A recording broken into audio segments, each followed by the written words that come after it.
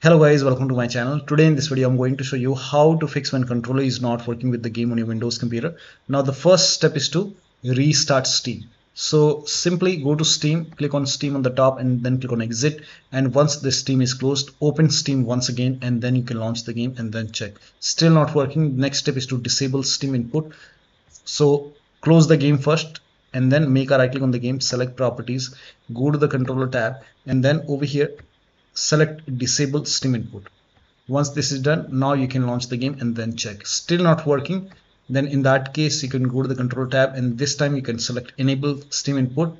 But for many users, disabling Steam input has worked. So if that does not work, then you can try enabling Steam input and then check. Next step is to restart your computer. Simply restart your computer once, and after the system restart you can launch the game and then check. Still not working. Now if you have any external devices which you're not using, disconnect all those external devices. So if you have hotas, wheel, pedals, or any kind of USB adapter dongle connected to the computer, disconnect it and then launch the game.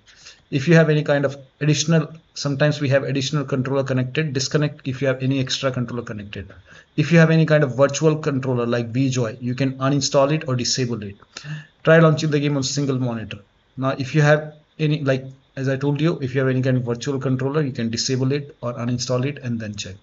Next step is to launch the Steam in big picture mode and then launch the game. So on the top right on screen on Steam, here you can see enter big picture mode. So click on it.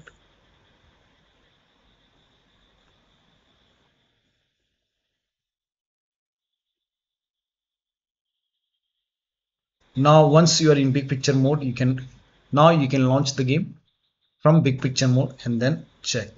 Now still you're facing the problem. The next step is to, now this is for PS5 controller user.